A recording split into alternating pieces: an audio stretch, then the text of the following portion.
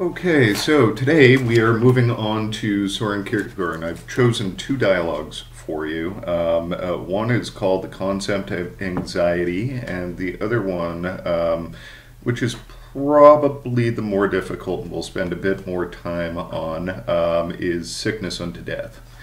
The first of these videos, I'm just going to say some general things about the way that Kierkegaard is starting this work. And I suppose the first thing that I should acknowledge is that you might notice that it's the essential Kierkegaard, but nonetheless, it's got all of these other bylines. Virgilis Hophilis who is a Watchman character for the concept of anxiety, and I've horribly pronounced that. And the other one by a fellow by the name of Anticlimacus. What Kierkegaard is doing here, he has more pseudonyms than I've got pairs of socks. Right? And basically what he is trying to do in his writing, every time he takes up a pseudonym, he takes up a perspective from which to argue. Right? If I were going to make an argument from this perspective, he creates an entire persona, a kind of person who would make that kind of argument in order to follow it through to its conclusion. All of these dialogues, all of these writings, these works, are at least edited by Soren Kierkegaard. There's some of his that are actually, not written under pseudonyms and written by Soren Kierkegaard himself, but nonetheless, that is what he is doing. Basically, he's trying to take up a perspective on a particular kind of problem. Right? Now, in these dialogues, these are companion dialogues, basically, and all of his work actually, starts from an interesting perspective, a perspective of the existing individual. A few of the supplementary videos that I've provided for you acknowledge that Kierkegaard was actually very concerned about developments not only in modern philosophy but modern society as well. What the Enlightenment and modern philosophy was very good at producing were systems, right? Systems to make choices, systems to properly run a government, systems to live your life, systems to do your work, systems to keep track of inventory, systems to systems, right? And what Kierkegaard was very concerned about is that given the predominance of all of these systems ways of thinking about fitting into a human society, we wind up just being cogs in a bureaucratic wheel. Now, a good way to think about this in terms of our modern society is to think about, let's say, for example, assembly line work. Right? You show up and you are a warm body that is performing a function on an assembly line. Go down to the DIA and look at Diego Rivera's mural, Detroit Industry. You'll see all of these bodies and these heroic kind of motions, doing this, doing that, smelting, pouring, moving things along the assembly line and that sort of thing, but nonetheless, effectively what it is repetitively and unreflectively repeating the same sort of behavior over and over and over again. So too with bureaucracy, so too with military discipline. This is what discipline is. It gets you to sort of unreflectively and immediately follow your orders or go through the sort of set of practices that you're supposed to. And I mean, I can even liken this to my lifeguard training. Immediately, you just go into the mode and go through. And I mean, if you're a nursing major, you know that there are procedures that you just go into your mode and you do them. All right? Now, Kierkegaard was very concerned about the prevalence of this kind of thinking. Mind you, not this kind of thinking itself, because we need systems in order to produce goods, in order to produce medical help, that sort of thing. He's not anti-system. He's anti a kind of cultural sensibility in which we reduce ourselves and our ways of making choices and living our lives and being human beings to systems. Right? So the concept of anxiety and sickness unto death are both dialogues, as is much of Kierkegaard's work, that would have us start not from the perspective from above, right, from a systems perspective to see how we fit as a cog in a giant machine, but rather they start from the existing individual's perspective. You see, what scared him most about his culture was that, I mean, effectively, they were all members of an official religion, right? They were all effectively religious, right? They went to church, they kneeled at the right times, they stood at the right times, they repeated back, they sang the right songs, everybody knew the words and that sort of thing. But the problem is, if everybody is, well, of course religious, nobody really is, right? And he saw this as a more general problem as well, right? The Partially Examined Life podcast do a great job of introducing this, as does Roderick. Basically, what Kierkegaard was fearful of is that given this sort of Enlightenment bureaucratic sort of disposition that most of the people from his day actually share, right? Effectively what we've lost is the ability to be individuals, that is, be ourselves, make our choices, realize the full weight of those choices, look ourselves in the face and or in the mirror and say yes to ourselves. So these two dialogues, the concept of anxiety and sickness unto death, are dialogues about anxiety and despair. And basically what Kierkegaard considers this is first, well, one, Christian, psychological. Right, so the first Christian and secondly psychological. Right? Their commentaries have pointed out that Kierkegaard is not interested in using psychology to overcome dogma, but rather using psychology to understand the point of view, the situation of the person wrapped up in a system of dogmas. If you really believe the things that your culture claims to believe, these are the difficulties that you would, should, and necessarily will actually experience, and the sorts of breakdowns that happen when we actually flee from the full weight of our situations. So, basically, these psychological Christian dialogues, right, are not meant to have you overcome anxiety or overcome despair, like completely root it out, cure it, right, but rather confront and work through. Another way of thinking about these dialogues is generally they're psychological, right? But when we go to a psychologist today, Roderick does a good job of explaining that. We might point and say, "I'm feeling anxious. Help me fix it," right? Or I'm in despair. Help me fix it. Get rid of it, right? And generally, there are two methods that the psychologist today will usually, not always, but usually sort of employ. One, right, is to pathologize, right? That is, to identify the sort of syndromes that you are making your choices on the basis of, right? Oh, well, I've got a diagnosis for you. What you have is this affective situational sort of anxiety disorder, right? And step two is medicate, give you something to, sort of dull, right?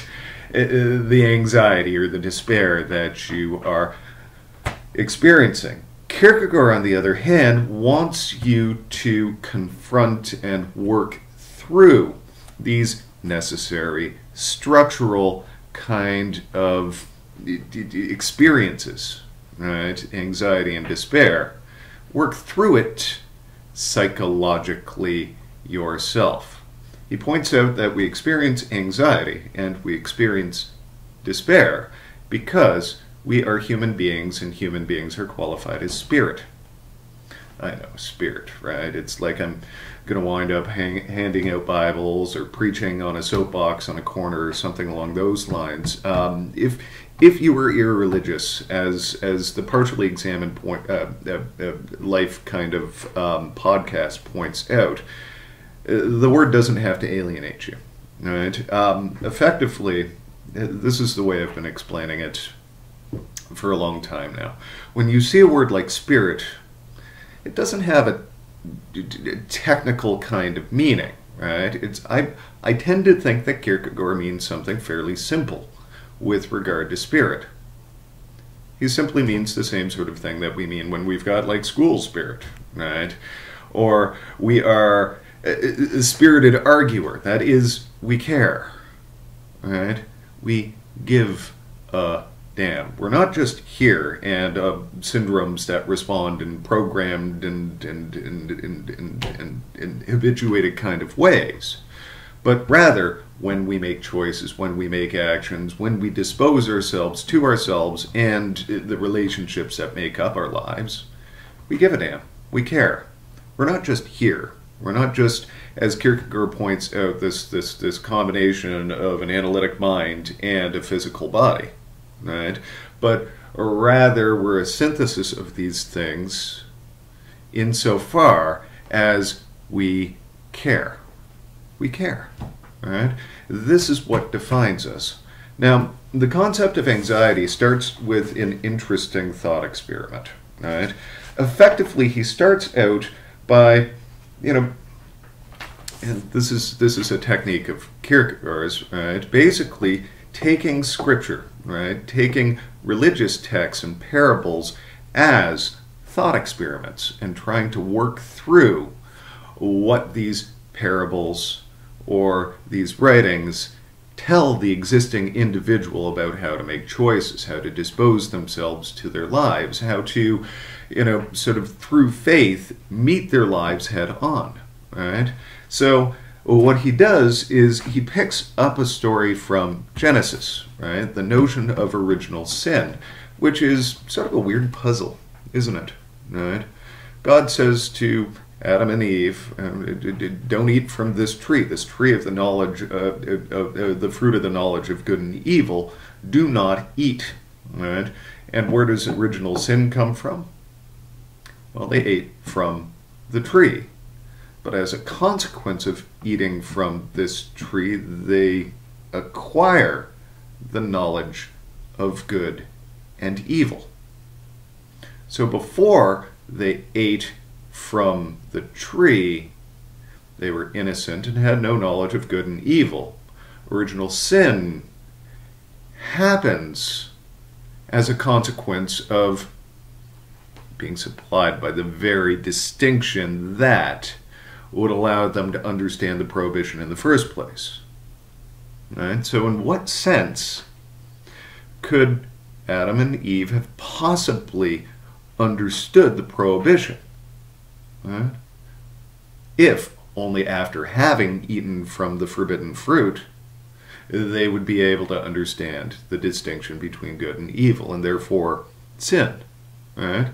Now, what Kierkegaard wants to do is account for how original sin is possible, right, structurally before conceptual distinctions. To a certain extent, he wants to point out that, because we are qualified as spirit, right, because we are free, we can experience anxiety as sort of the dizziness of freedom.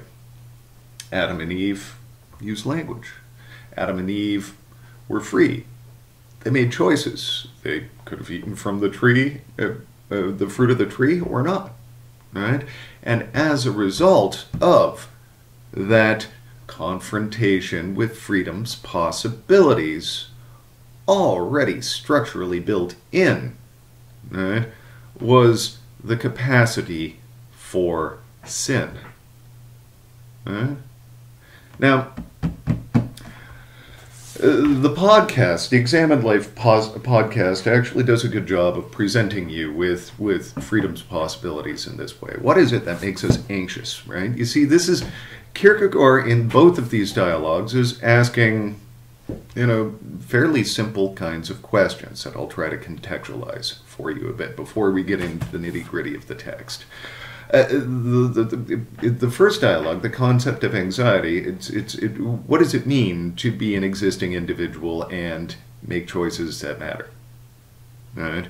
And the companion question along with that, how do we generally fail to live up to this kind of freedom, this kind of choice, right? This kind of meaningful activity wherein we're individuals. Now, most of us, myself included, right, find ourselves in our lives making choices that seem necessary. Right? It just seems necessary. Well, first you do this, and then you do that, and then you do that, and what's a boy to do, right? You just make the choices as though they're not even really choices. So to a certain extent, Kierkegaard would point out we're fleeing from our freedom. Right? Every now and again, we're confronted with so many options that, how do we even choose? Right? So there is this tension between freedom and necessity that actually makes up our existence.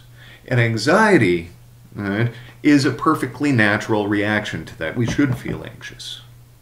Right? We should feel anxious because we are free. We have an infinite number of possibilities. There's nothing we really need to do. Right? I'm recording this video to you today because in some sense in the back of my mind I'm saying, well, I've got to do this video for my students. I could just press stop and say that's good enough. I've given you and not do it. Right? Well, I've got to do it because it's my job, etc., etc. I could quit. Right? I don't have to do this job. I could do other things. I could do nothing. Right? And deal with the consequences as they come. Right? You see, this is how Kierkegaard, in these two dialogues, is in addition to being characterized as the father of modern psychology, is sort of characterized as the great-grandfather of existentialism. Right? He starts from that perspective of the existing individual. Okay, we're thrown into the world. Now what do we do? Right? What sort of dispositions do we have to... Okay, well, we are free. Right? But that means we are free with all of these possibilities that make us dizzy. Right?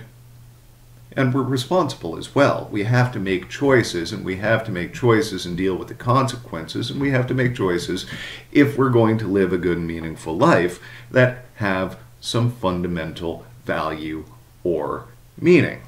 Right? Likewise, with despair, we are thrown into a world, and our existence is made up of all of these relationships. Say 5 interesting things about yourself. And what you'll notice about those 5 interesting things that you can say about yourself is that they are all ways of relating to other people. Right? We'll pick on me. I'm a father. I'm a husband. Right? I'm a philosopher. I'm a professor. I'm a son. Keep going. I'm a member of a community. Right? I'm an amateur gardener. Right? You can see from...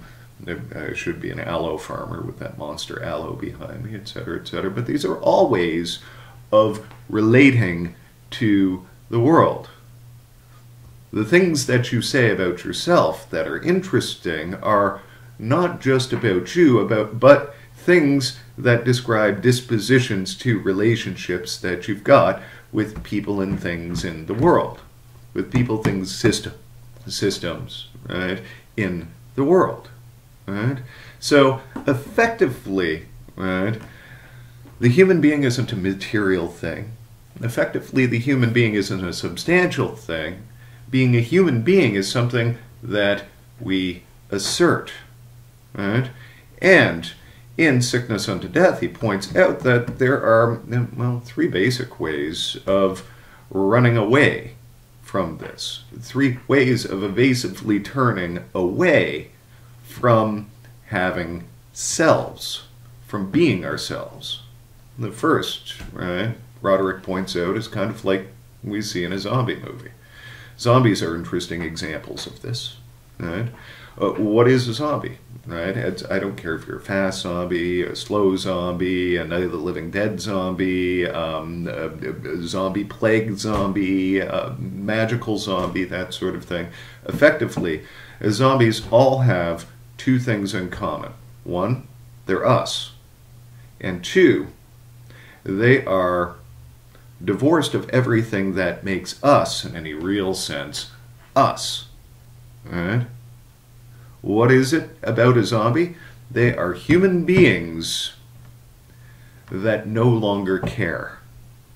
You can punch them, kick them, chop their arms off, kick them in the head, yell harsh things at them, etc., etc. They don't care. They don't care.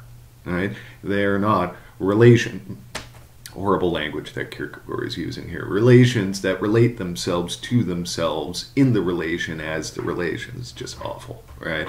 But nonetheless, not even being aware of having a self. I experience this often, right? When I just go into zombie autopilot. Okay, you just do this, you do that, you do the next thing, etc., etc. I've had jobs like this where, I look up at the end of the day and where'd the time go? Right? I haven't been here the entire time. I've just been a warm body taking up space. Right? So you just go numb. I've had relationships like this, right? Where, you just go, you just endure it, right? You just endure it. That's all. All right? You just turn yourself off and away you go. Right? That's a way of not wanting to be yourself, running away from being a self in the first place. Right? Then there is the despair not to will to be yourself. It's kind of a Charlie Brown, why me, good grief kind of thing, but a little bit deeper than that. Right? Looking in the mirror and not wanting to be you. Yet, this doesn't relate in anything like suicide, or it result in anything like suicide, because suicide wouldn't solve it. Right? It wouldn't solve it. That would just be another act of you doing that. Right? So people just endure this kind of despair. And so, I'm me and I don't want to be me, etc., etc. You ever seen Kung Fu Panda, the first one? Right? Kind of thing. It's I would describe the Kung Fu Panda Po as in this kind of despair when he's talking to Master Oogway about how are you going to turn this into a Kung Fu master. It's a form of self-hatred that he had. Right? And oddly, Kung Fu Panda is an awesome sort of example to illustrate what Kierkegaard is going to... It's funny now that I've got kids, it's Kung Fu Panda that I use as examples, but nonetheless, right, it's sort of funny. Right? Poe's in this kind of not wanting to be himself kind of despair. Right? And that's why he tries to become a Kung Fu master. Right? Because he doesn't want to be him. Right? Now, oddly, the third kind of despair Poe's in as well. He wants to be the dragon warrior. Right? Kind of thing. If everything would be okay if he were just the dragon warrior, and that sort of thing. But that's kind of the same, structurally, the same kind of despair in the first place. Right? Because everything would be okay if I were this self that's not me, that's over here. Right? That's the same thing you're saying in not wanting to be yourself. You want to be this other self that's not you.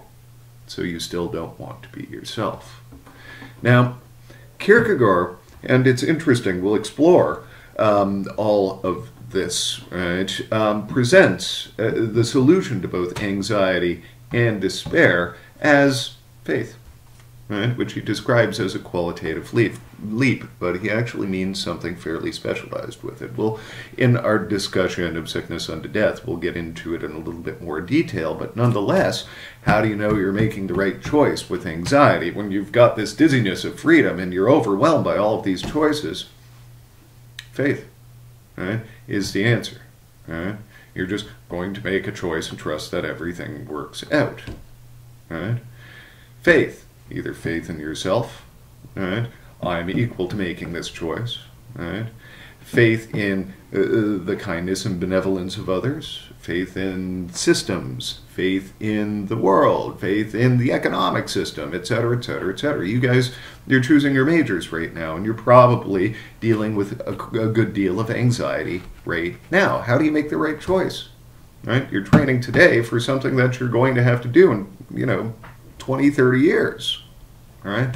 How do we even know what the world is going to look like in 20, 30 years? I certainly would not have predicted this. Right?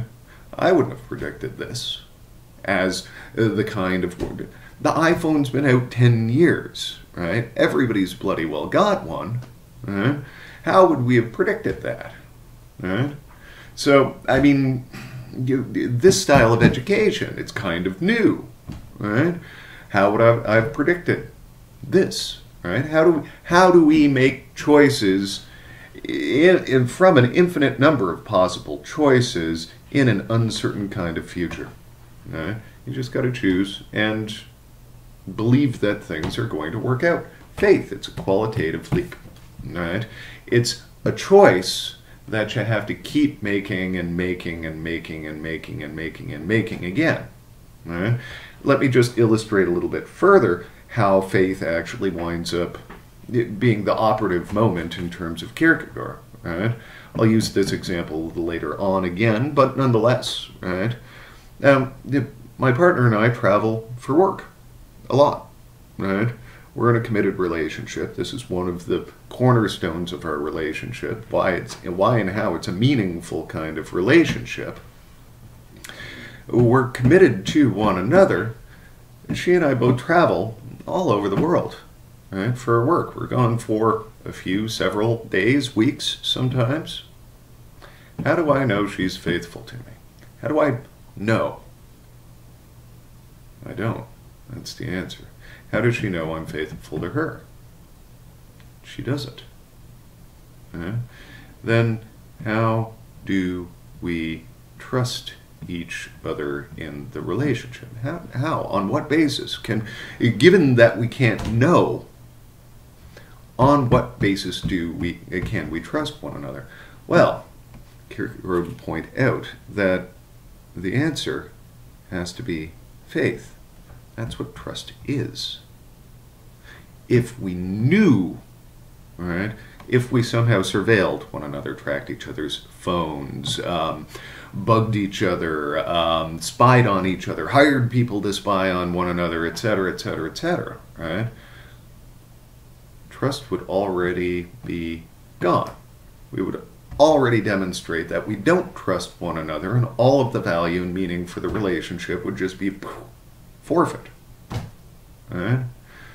Why the relationship works, why it's meaningful, how it is valuable and adds, richness and fullness to our life.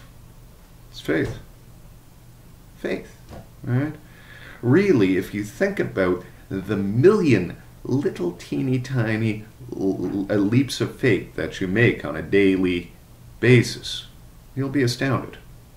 Things that you just trust this to work out. You trust technology to work. You trust people not to run you off the street. You trust people not to run you down while walking on the sidewalk. You go to the bank. You trust people not to shoot you and take your money.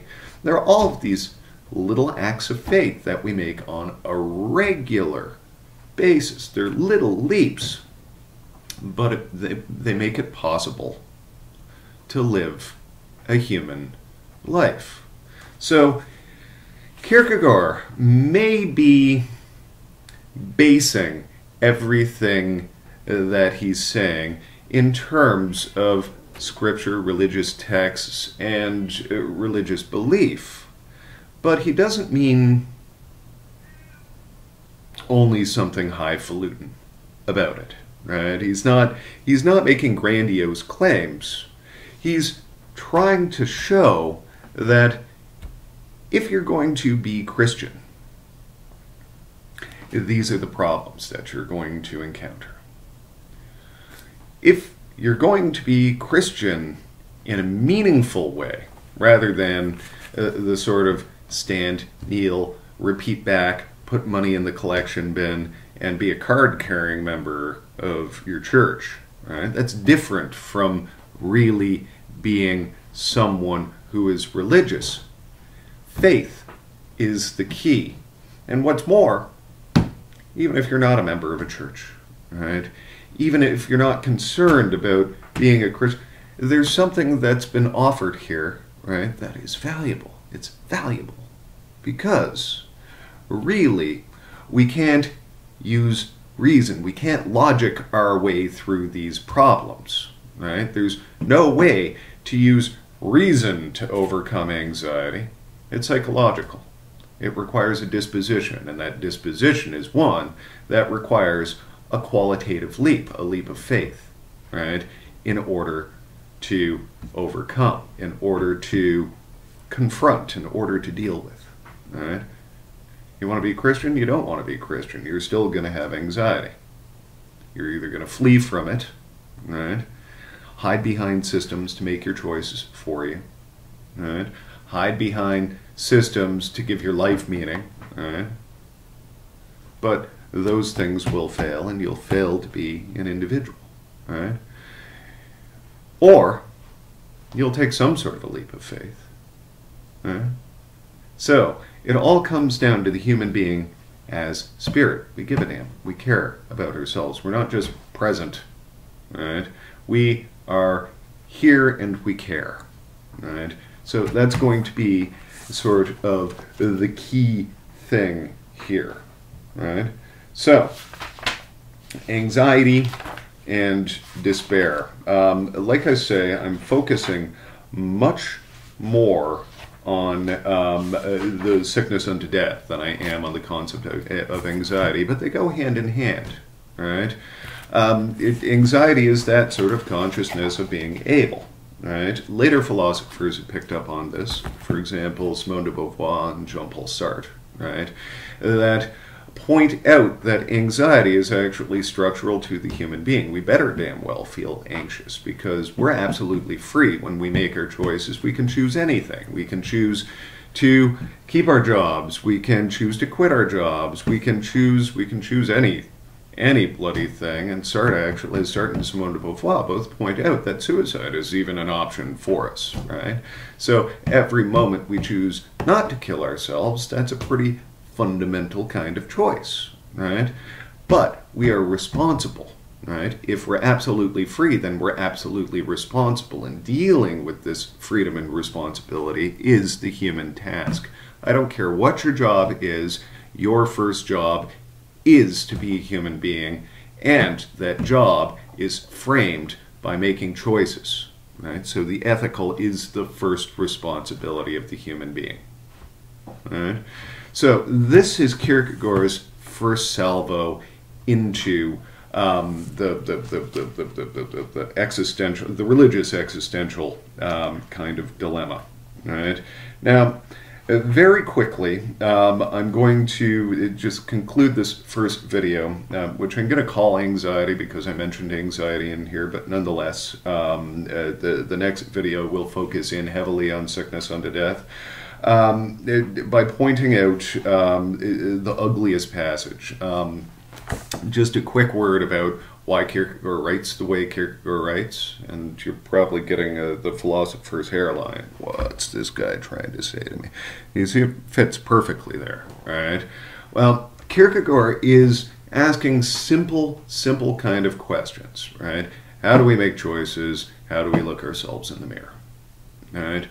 But if we ask those choices in simple ways, the funny thing that happens to most of us is that we give simple answers which make us feel as though we have an understanding of our situation, an understanding of these dynamics. What he's doing is asking simple questions in complicated, strange ways to show that we don't really understand and to provoke us into thinking in a complicated way about these aspects that are so fundamental to being a human being, right, that we tend to take them for granted, right? So basically, what Kierkegaard says in one of his dialogues is that some people have an ability to make things simple, to simplify, right? And there are entire series of books that frankly do this, that are,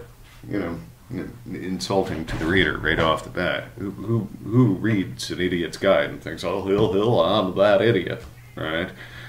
No, right? What Kierkegaard wants to do, and what he feels his skill is to rather make things complicated, right? To take something that we all regard as simple and to complicate it to the point where it provokes us to think about it in a new way. Right? So you'll see references to Socrates in here because, as Broderick pointed out in the Socrates video that I posted for you, I mean, effectively, the human edge, the dangerous kind of philosophy, catches a society at a moment of weakness with regard to ideas and terms and concepts and dispositions, right, that hold it together. Right? And asks really tough questions at that moment of weakness. Right? So, effectively, that's the language, the point of the language that Kierkegaard is using in both the concept of anxiety and, more to the point, in Sickness Unto Death. Right? The language, as Broderick will point out to you in Sickness Unto Death, right, specifically, is sort of a potshot at another philosopher by the name of George Wilhelm Friedrich Hegel, right, who wrote a nice little book by the name of The Phenomenology of Spirit, among others, kind of thing, and is largely considered to be the pinnacle of this modern systematic kind of thought, right? This is the last of the grand systems to come out of the Enlightenment, right? And it's frankly dizzying, right? Here's a little one line from Observing Reason in Hegel's Phenomenology of Spirit.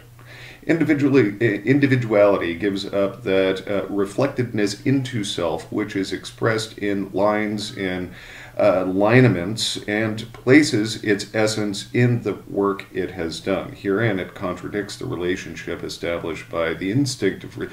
You see, this is the way he writes, right?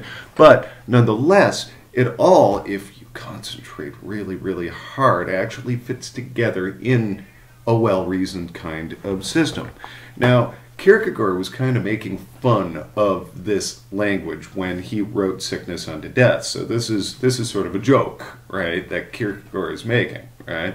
And largely the joke rests on the fact that Kierkegaard takes it that these kinds of systems, well, they're beautiful systems, but they're not written in a way that are ever going to be helpful or useful to the existing individual.